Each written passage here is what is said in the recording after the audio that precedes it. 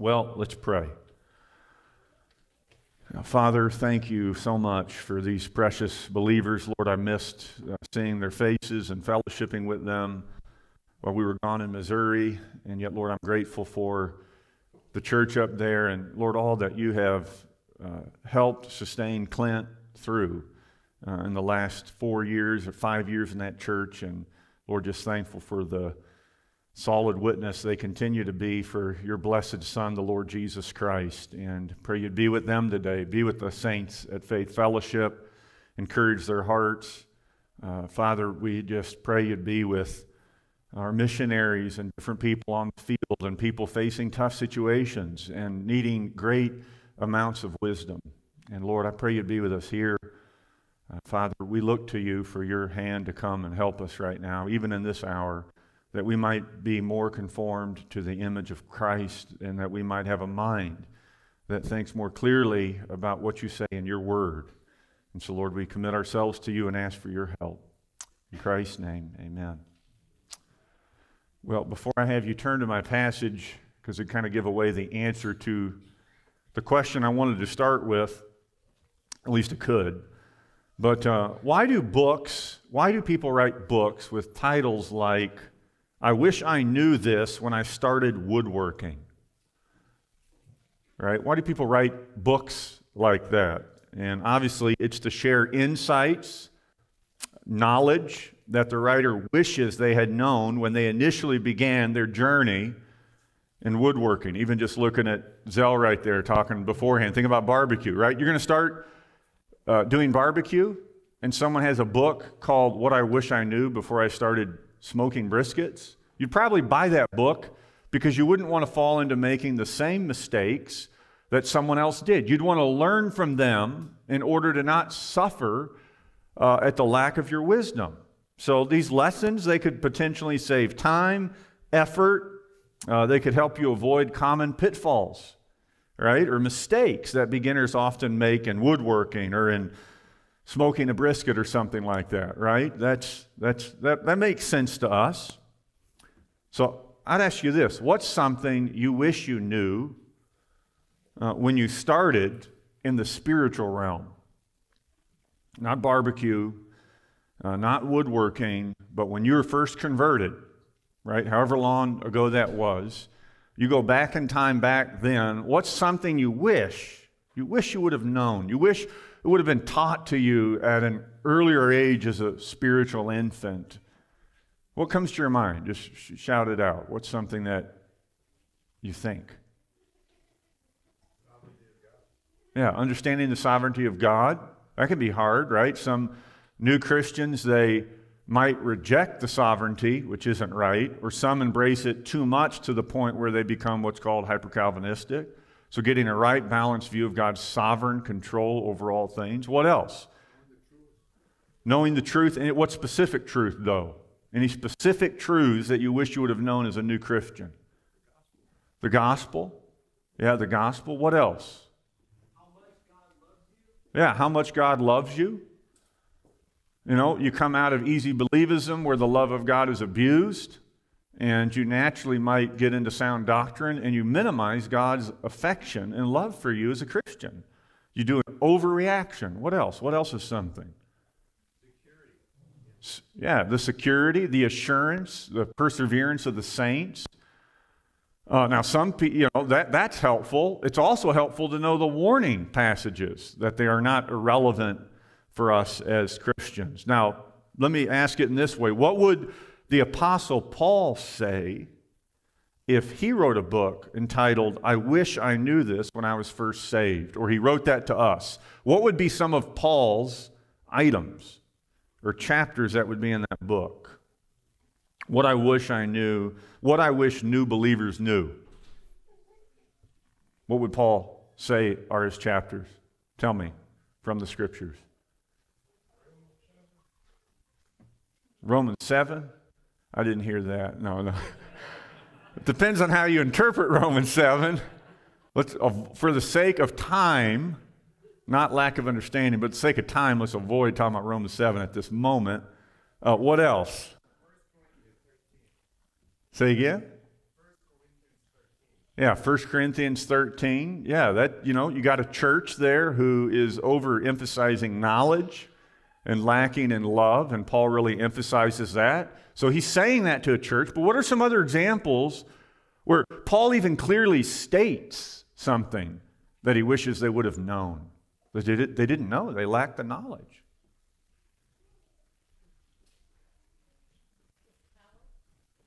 His power? Yeah, knowing the power that is at work in the Christian. What's another way to say that?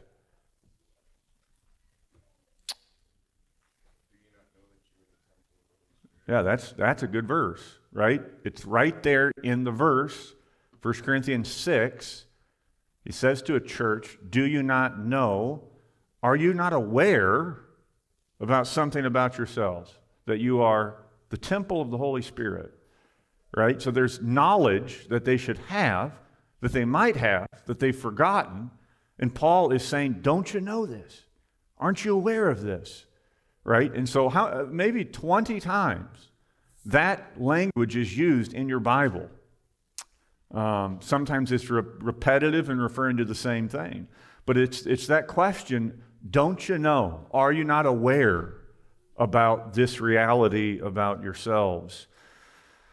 So you could, if Paul had a book, you could have a chapter 1, could be Harmony and Liberty, unveiling the essence of Romans 14 to foster compassion towards those with unique dietary choices, right? I mean, that's something new Christians tend to, you wish you understood Romans 14 at an earlier date so you don't create division based on food and drink.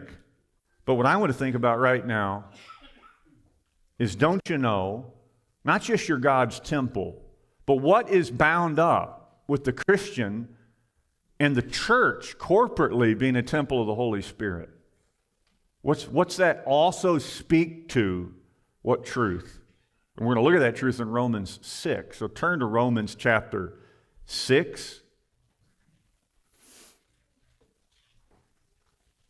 In the Berean Bible that Jeff directed me towards months back, it's a public domain Bible, so you can use it in books without breaking copyrights. But it says, instead of, or do you not know, in 1 Corinthians 3 and 6, it says, are you not aware? And I think that's a really good way to think about it. Are you not aware? And what I want to think about is, are you not aware of who you are in Christ? You are a new man, a new woman, with a new heart, with new desires, right? Do you know that truly? And that truth is bound up in what doctrine? What doctrine is it bound up in that you're a new man with a new heart with new desires? Yeah, the doctrine of regeneration. You will not find the word regeneration in your Bibles that much. Where's the one place that it is rendered regeneration? Yeah, Titus 3, by the washing of regeneration and renewal of the Holy Spirit. But you find the truth of our new creation, of being recreated, of being given new desires. You find that all over the Scriptures. And you find that in Romans 6. Now, what truth that we kind of hit on, and what I wish I knew as a new Christian, what truth is in Romans 3, 4, and 5 primarily? Well, all of sinned is in Romans 3, the total depravity of man. But what do you really get into in chapters 4 and 5? Justification. And what I find, and I could be wrong, this might not be everyone's experiences, but I find that a lot of new Christians, they really get to understand justification early on, that they're legally righteous before God through what Christ has done. But they tend to have ignorance when it comes to the doctrine of regeneration. Right? I don't know if you guys have seen that. And I think part of that is in American churches at large, what doctrine is more commonly emphasized and taught? Is it regeneration or justification? It's justification, right? So that tends to be common. But if it's not common for you, the verbiage that I've used to teach my kids what justification is, in case someone here doesn't know what that is, and this you could find fault with how I define this, but this is just where I'm at and expressing it to the kids. But I mentioned three things. To be justified is to be declared before God just as if you've never sinned, just as if you've lived perfectly, which means just as if you legally are Jesus Christ, right? And that's what, to be justified is to be viewed with the righteousness of Christ before God in His courtroom. That's the only way the holy God of the universe can let you into heaven. You have to be as righteous as His Son. And the only way to be that righteous is to have the Son's grade on your paper, to have His righteousness given to you. So, we find that in Romans 4:5, Romans 5:19 even. It's a glorious verse. For as by one man's disobedience the many were made sinners, so by the one man's obedience the many will be made righteous. And so thank God for the Lord Jesus Christ that we can be legally righteous in God's courtroom. Praise the Lord for that reality. And that is something you better know as a Christian, that even when you've sinned, it has not changed your legal standing before God. Right? You're not now condemned after you've sinned, because your righteousness isn't based on your works. It's based on the work of Christ. And so when you live in that reality, you don't want to sin. You don't want to abuse His grace. And that's because the second truth that we find in Romans 6, regeneration. So let's look. Romans 6:17 is the main verse that I want to think about with us right now. And we'll start in verse 15. What then? Are we to sin because we are not under law, but under grace? And again, Paul, by no means. You can't do that. And then he has one of those do you not know statements in verse 16. Do you not know that if you present yourselves to anyone as obedient slaves, you are slaves of the one whom you obey, either of sin, which leads to death, or of obedience. So he actually puts a master that you can be a slave of is obedience. And where does obedience lead to? Which leads to righteousness. Verse 17. But thanks be to God that you Romans, who were once slaves of sin, you have become obedient from the heart.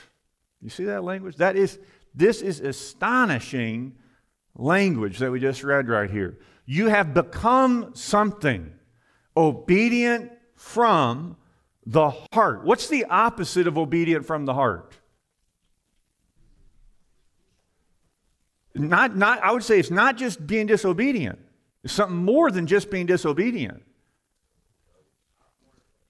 Yeah, because you can have outward obedience where you're actually doing what you should do. But where does it come from? It doesn't come from the heart. It comes from where? Some external motivation. It's robotic. Who is convict number one in not having obedience from the heart in the Bible? What group of individuals? The Pharisees. I mean, they were outwardly righteous. They did all these things externally, but it wasn't coming from the heart. Paul's saying to these Romans, your obedience, it is coming from the heart, right? And he's thanking God for that reality because God has done something. And something I hadn't noticed in Romans 1, look at what Paul even says here in Romans, just hold your place in Romans 6, but Romans 1:8, he's also thanking God right here for all of the Romans. And he says, because your faith is proclaimed in all the world. Now, you tend to think, what is their faith? What we see as we read the letter, it's not just saying, he doesn't just mean your faith as in the doctrine that they embraced as a church, but he's actually their conduct, what's being lived out by their faith, that is being proclaimed throughout the whole world. He thanks God in verse 17 of Romans 6:17 that they are obedient to the standard of teaching that was given to them. And look what Paul says in the very next verse, in chapter 1, verse 9. For God is my witness, whom I serve with what? With my spirit in the gospel of his Son. Notice, where is Paul serving the Lord? Is it some external obedience? No, it's not.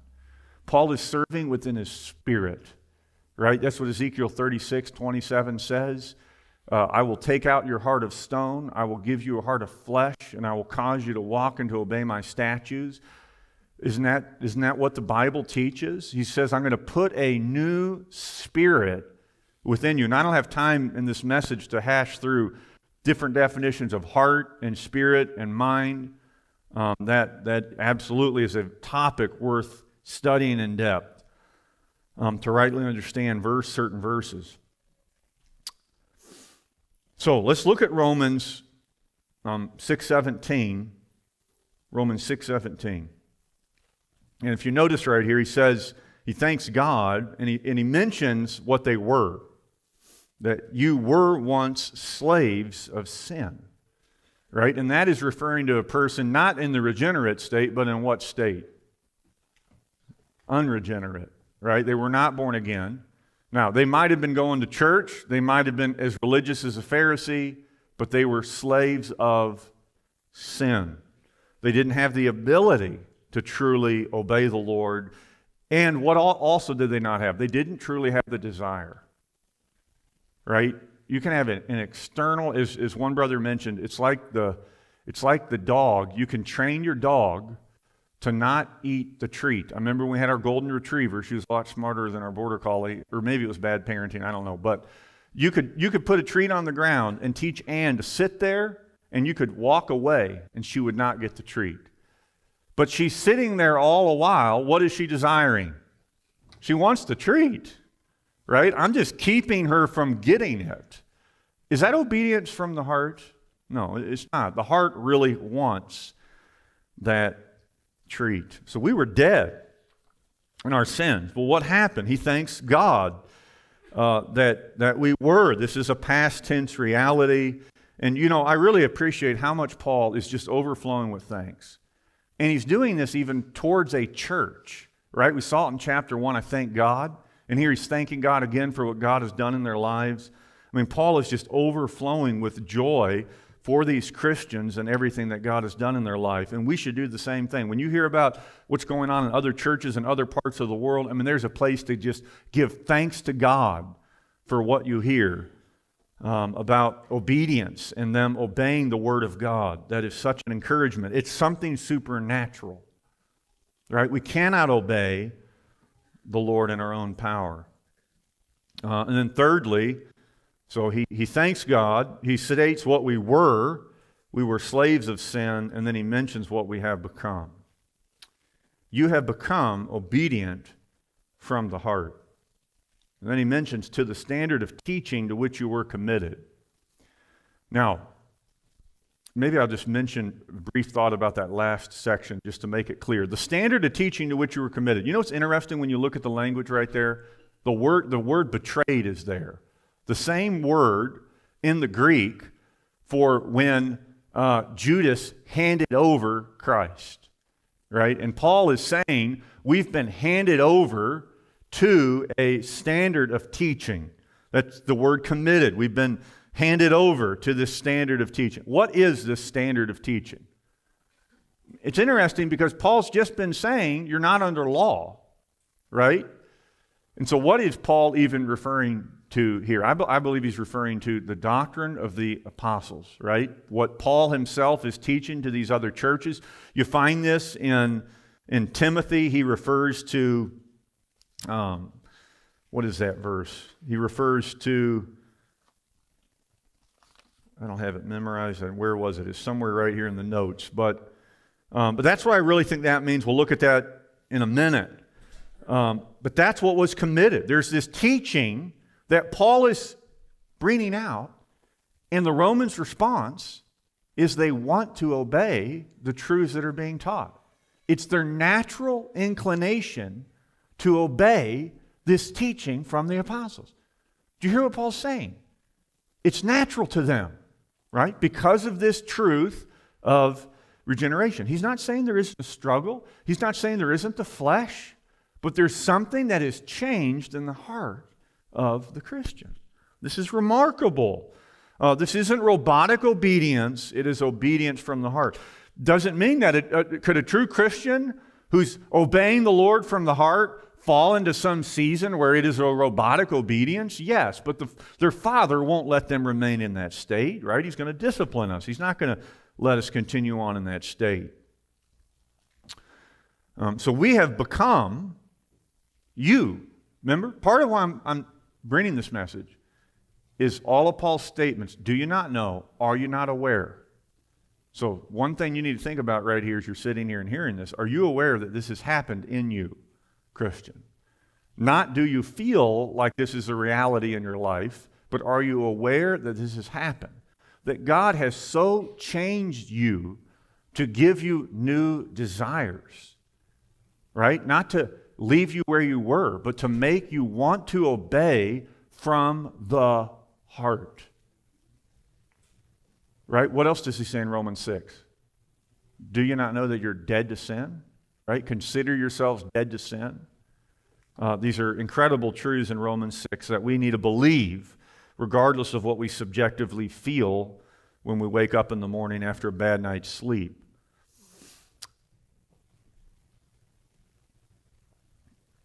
All right. Romans 6:16, I mentioned this, but he says you can have a master of obedience. That is, the true Christian is bound by a desire to obey.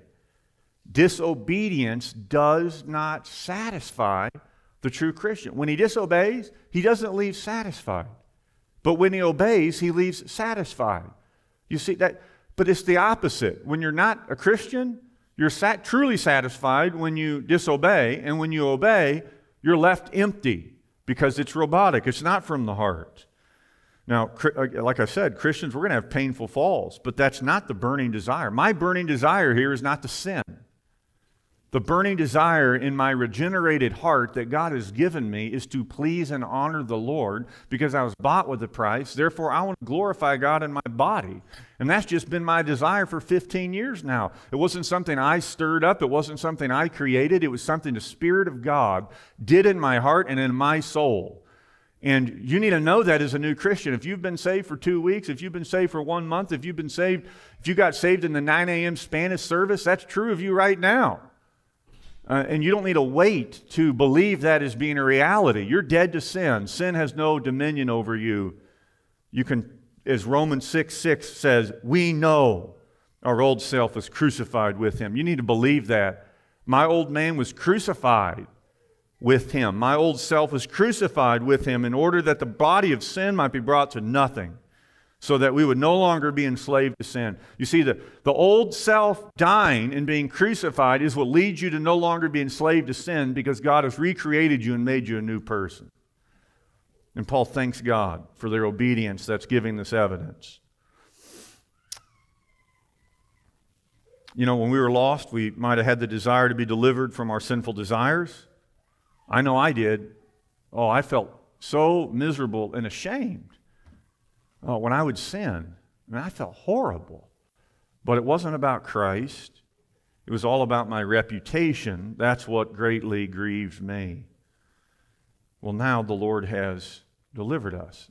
And I'm going to refer to this and give some quotes in a minute, but part of why I'm even bringing this up is the book, and I sent it to you men already in the Exemplary Husbands chat, but the book, Delivered by Desire. Who all's even read that book in the years past? Has anyone read that? A few? Yeah. You know, the cover, I remember when I first got it, it came out in 2011. And the cover, it has delivered from desire. And what word is, and the word from is crossed out, and what word is put there? By. And right there, the cover really speaks to what's in the book. And it really articulates something very well that the Bible is mentioning right here in chapter 17. You see, the Christian, as Mike Morrow and many others have said, I actually go do what I want as a Christian. I mean, you got to realize that. When I wake up, I go do what I want to do. Because my heart is not deceitfully wicked above all things. Luke 8:15 says, my heart is a good and an honest heart. Doesn't mean I don't have the flesh. But the Christian does what they desire because they have new desires that have been given to them in the regenerative work of the Spirit of God, where their desires have totally changed. And so they're delivered by desire. It's not a matter of, I better not do that. You don't want to do it. And even if you're really tempted and you're really being deceived in the moment to sin, if you're really regenerated, that's not true of you. Don't believe that it's true of you that you should go and do those things. The Lord has changed you, Christian. You need to know your old self was crucified with Christ. You have a new master, obedience. It is now natural to obey, right? What's 1 John 5:3 say? Anyone have that memorized? 1 John 5:3. This is the love of God, that we keep His commandments. And His commandments are not what? Interesting. It doesn't mean there might not be times you feel like it's a burden to obey. It's tough to obey. There's people going through things this week where they got to obey and it's going to be tough. The way is hard that leads to life, and few there be that find it. But generally speaking, the burden for the Christian is when they sin. It is not obeying. Obedience is this natural desire. Yes, our fallen flesh, it doesn't want us to obey. It doesn't. What did Jesus say right there in the garden? The spirit is willing and the flesh is weak.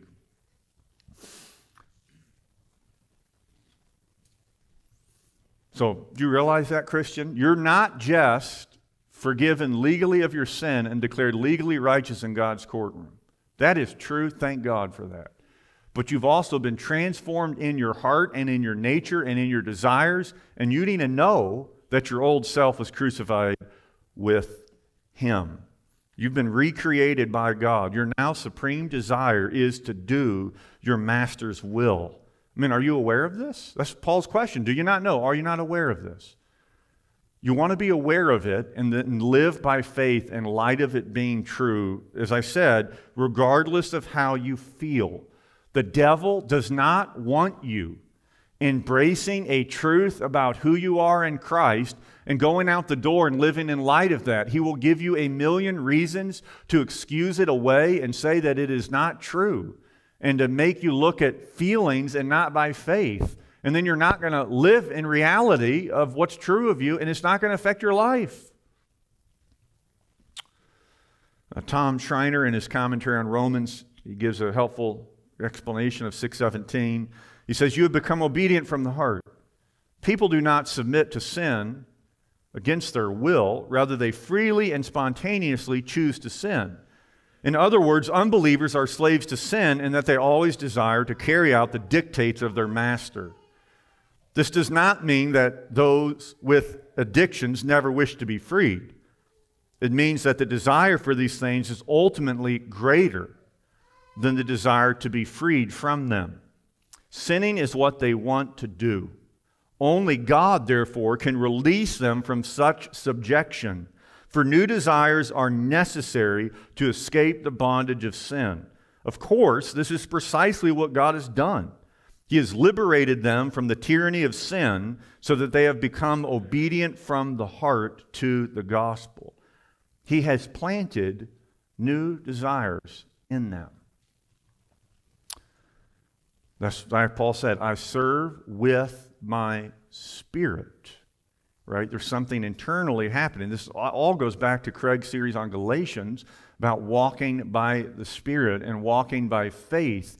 And the Spirit is supplied by hearing in faith. And you're reading the Word of God. You're believing the promises of God. And all of a sudden, there's power of the Spirit in your life. And you go put to death the deeds of the body by the Spirit, Romans 8:13.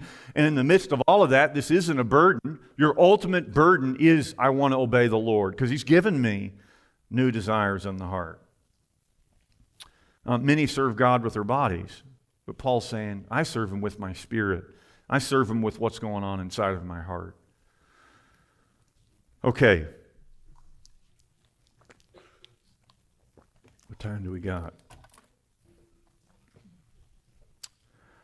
Well, I mentioned this a minute ago, what he says at the end of 6:17. Let me just reiterate it.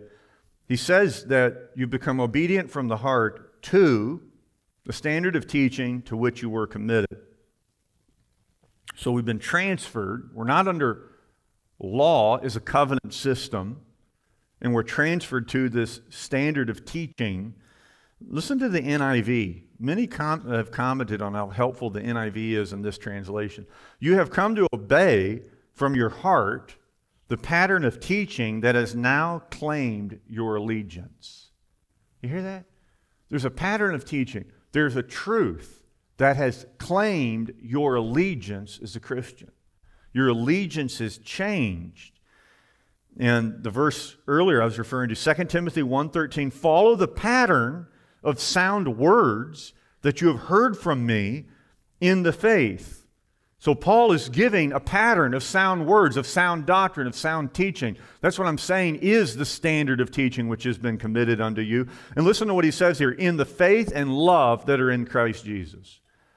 So you think, what's this standard? How could it be summarized that I'm now obedient from the heart to want to obey that is before me?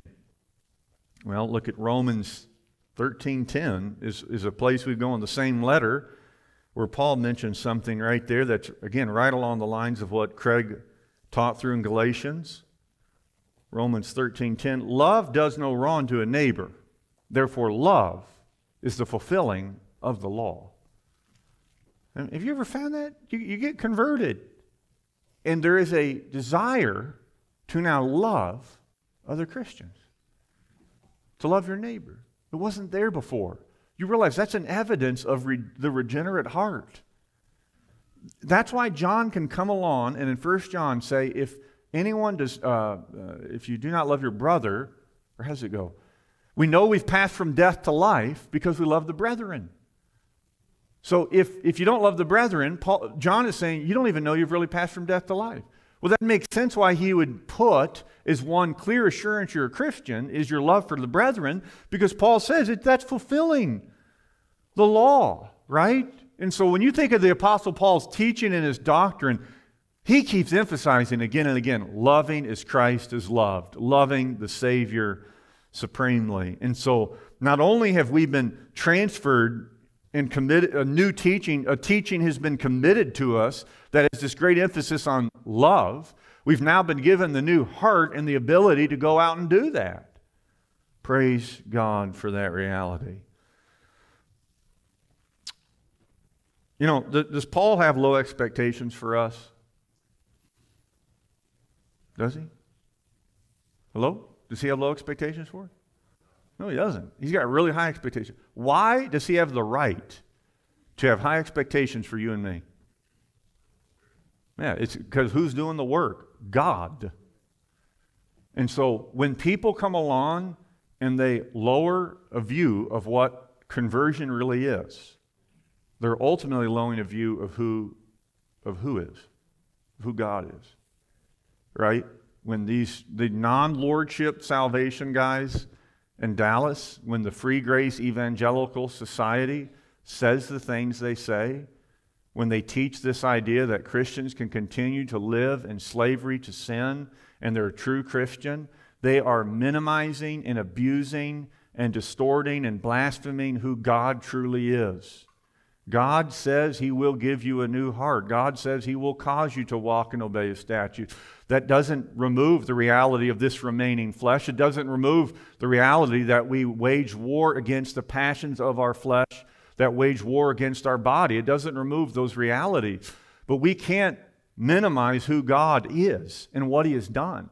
Brethren, one of the greatest things you can know as a Christian is not just justification, it's regeneration. It's what God has done in your heart and given you new desires. And you go live in light of that, oh, there is such freedom. And, you know, Paul, Romans 15:14, you got to love what Paul says here. This is an incredible verse. Romans 15:14, I myself am satisfied about you, my brothers, that you yourselves are full of goodness. That's how Paul speaks to Christians. Chris, you're full of goodness. Ryan, you're full of goodness. And that's what he says. Filled with all knowledge. I mean, all, I don't know if I'd use all right there. I mean, do they really have all knowledge, Paul? And you're able to sit around and mourn how wicked you are? Is that what he says? My Bible's kind of blurry right there. What's it say? Oh, you're able to instruct one another. You see, that's what the Lord does. Doesn't matter what you feel. Doesn't matter what failures you've had this week. You need to believe, thus saith the Lord, and you need to go live in reality and in light of that truth. So this is something to thank God for, brethren. And I was reminded of the power of desires in our recent trip to Missouri. So just another way to illustrate this change. So while we were in Missouri on my mother-in-law's farm, there were 2 dogs there. Red, who is my dog, he's a border collie, and Missy, who is my brother-in-law's dog, and she is a golden retriever. Now, if you guys know anything about border collies and golden retrievers, do they have the same, are they both dogs?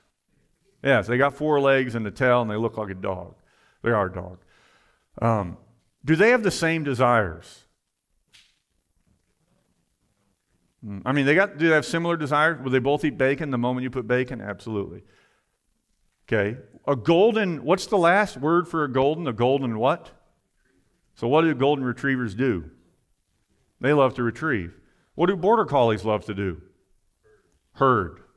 Right? So there's 2 dogs, just like there's 2 humans, but they have different desires given by God. Red is a herder and Missy is a retriever.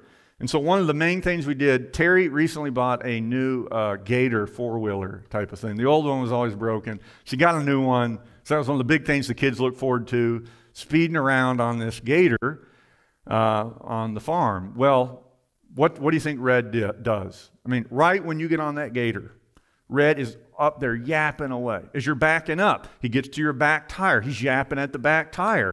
Then when you try to go forward, he's hopping in front of the 4-wheeler, yapping at the front tire. He's hurting us, saying not to go that way. Where's Missy in all of this? She's not doing the same thing. She's got a different desire. They're both dogs, yes, but they have different natures or different desires given to them by the Lord. Now, one day the whole game was you got to fake Red out and then put the pedal to the metal and leave him in the dust. And it could be difficult. And we kept getting him day after day, and he'd just get worn out, and he could never catch up to us. Well, one day, the last day we're there, I thought we faked him out, and he slipped. And I don't know what went under the wheel, but then he's laying there. He wasn't dead, thankfully. He started wiggling around. His collar was like 3 feet down the road. I'm thinking, did his head go under the wheel? He started limping. But you know what he did within 30 minutes after getting ran over by a 4-wheeler? What was he doing? He was herding again. He was yapping again. Why? It's in his nature. Look, I mean, you know what happened when you were lost? You went and sinned, and you got ran over by sin on the head. And you laid down for a little while, and you kind of limped a little while, and where were you the next week? You're going all out after your sin, right? That's the unregenerate heart. It's a slave to sin. And to add to the illustration, you know what Missy would do sometimes when Red's trying to catch up? She was like the good Christian friend. She'd kind of cut him off, like, don't do this, Red. And she'd literally be biting at his neck, getting him to stop. And did that work for a little while? It worked for a little while, but Red would he'd just get past her. Like, get out of my way. Brethren, I mean, I was just reminded of that with those 2 dogs.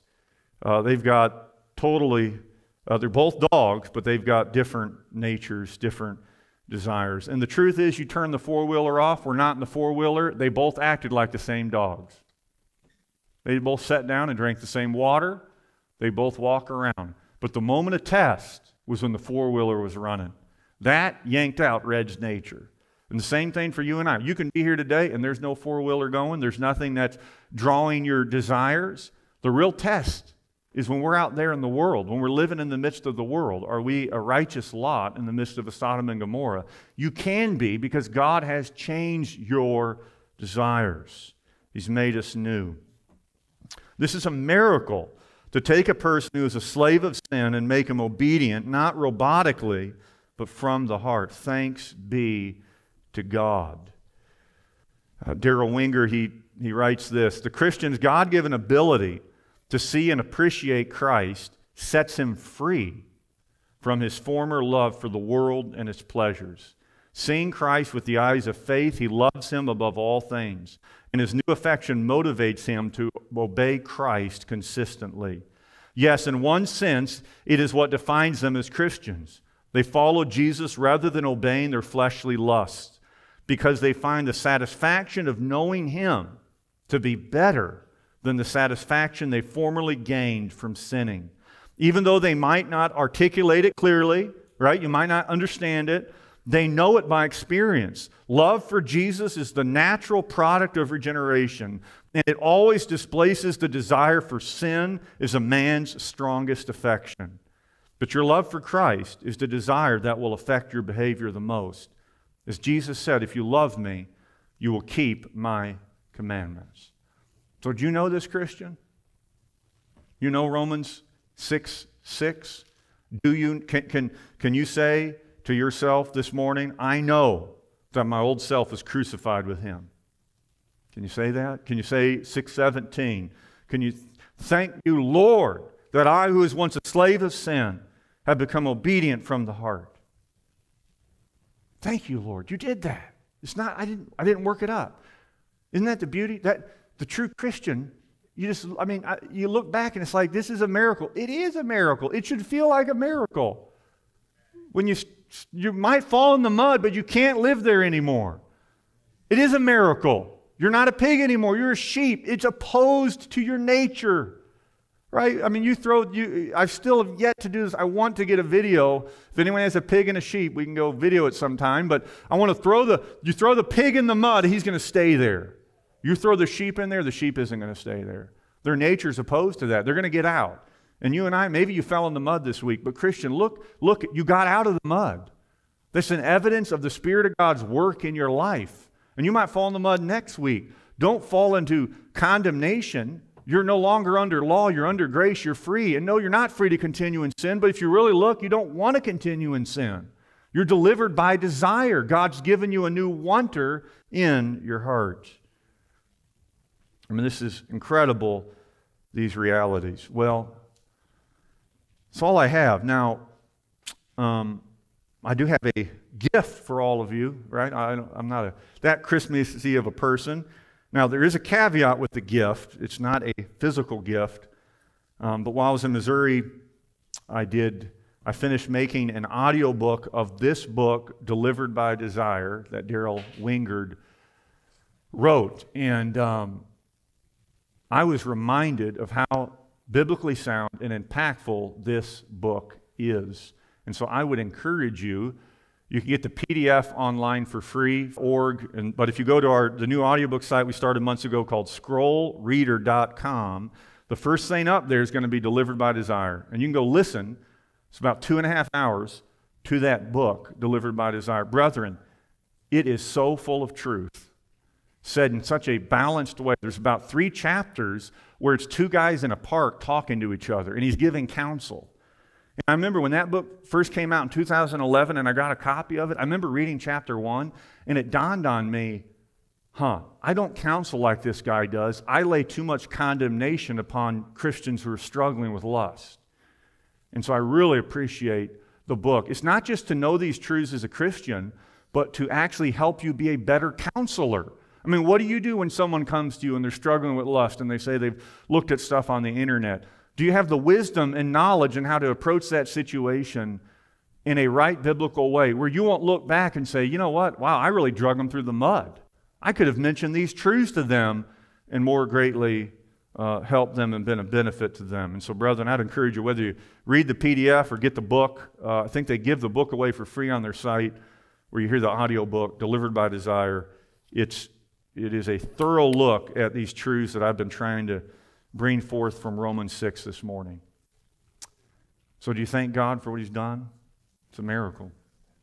Let's pray. Father, Lord, we do thank you. We thank you so much for what you've done. Lord, it's just a miracle to be here today, 15 years into the race. Lord, there's a lot of people out there running a marathon this morning, and Lord, theirs is for rock and roll, but Lord, ours is for holiness and obedience and love for Christ. And Lord, we're thankful that you work in us, both to will, that is the word desire. You work in us to desire the right things and to work for your good pleasure. Lord, we thank you for that. And yet, Lord, we realize, Paul says, I labored harder than the rest. And we've got to work, Lord, we've got to work believing what is true about us. So, Lord, I pray you'd help these dear, precious Christians and myself to, Lord, just have a renewed conviction to believe these truths, that our old man was crucified. Lord, help us to put off the old man.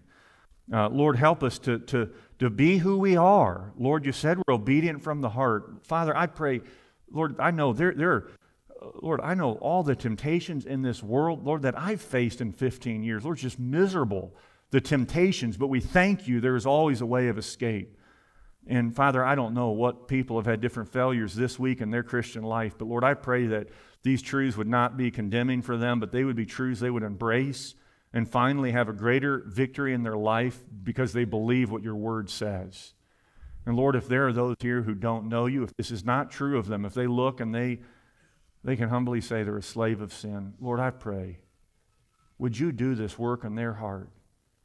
Would you cause them to look to your Son and live? And Lord, you promise life. Lord, life. We can go live for you, glorify you. And so we're so thankful. Lord, we love you. We just thank you for your goodness to us. In Christ's name, amen.